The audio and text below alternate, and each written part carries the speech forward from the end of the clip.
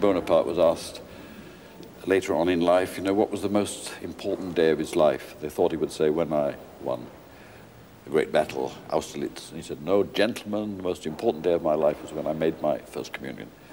It was the most terrifying day of my life for me. We were taught that this piece of bread was the body and blood of Jesus Christ, and we believed it.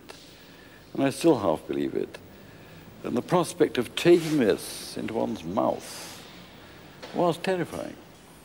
And the rule, as you know, about not eating or drinking before you took this communion was so strict that sometimes if I was walking in the Manchester rain to this church to take communion, and rain would drop in my mouth, I thought, I've taken in water. I dare not take the body and blood of Christ.